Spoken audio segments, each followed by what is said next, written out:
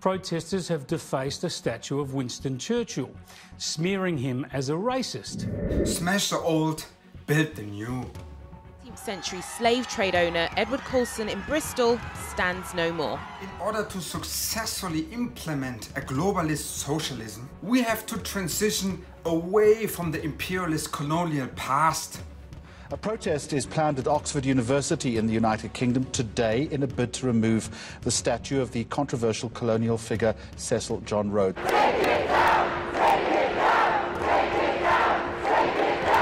The oppression of non-whites and minorities. Such a violent legacy of colonialism, imperialism, slavery. Anti-decolonizing. Which requires the abolishment of all oppressive signs, symbols, statues, memorials, monuments, buildings. Nelson's Column, one of London's most iconic sites. But there are those who want it torn down.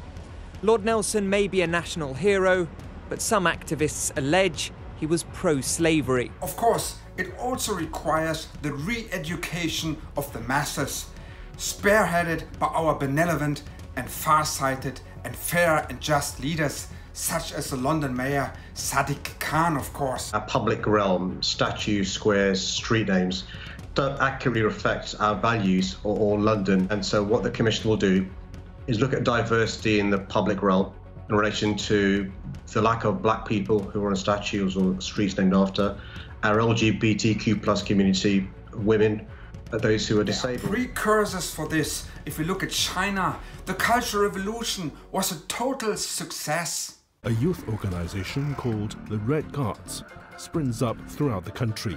The Red Guards travel all over the country, smashing the old culture, destroying much of the cultural heritage. What about the Palace of Westminster or Buckingham Palace?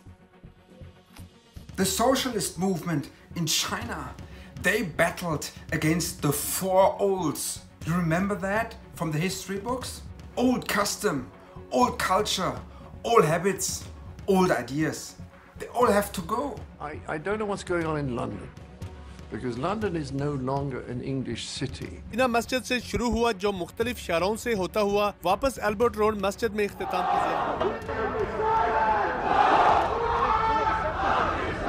to live in London right now and be a young person. Everything that is holding back a more peaceful, equal, just society, a progressive way of life, everything that is holding these ideas back must be abolished. So rather than hide behind sham and whitewash investigations, when will the Prime Minister finally apologise for his derogatory and racist remarks? A lot of British writings are highly racist. They have to go. Don't teach them in our classrooms. We deserve to be taught without fear, without hate, without discrimination.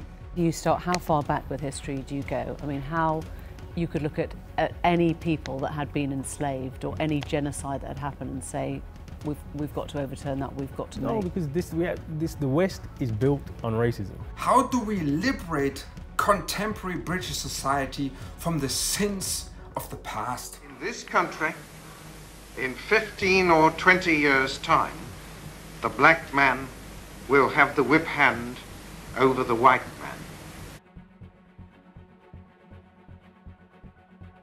Many of our friends in Africa, in India, China, in South America, they realized that tyranny has a face. It's a white man's face. Tyranny has a culture. It is white man's culture.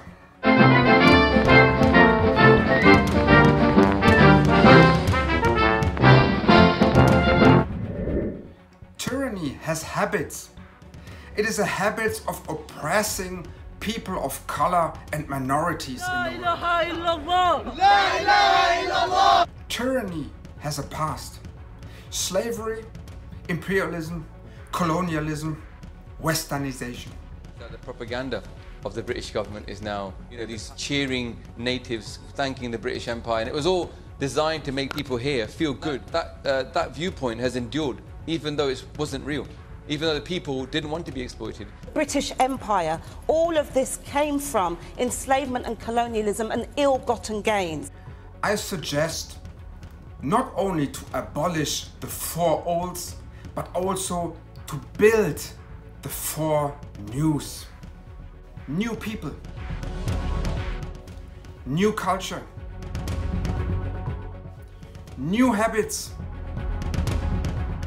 and new ideas. So, this case is the case for reparations. Reparations are needed as an apology. Today, to give us reparations. They're a tool for you to atone for the wrongs that have been done.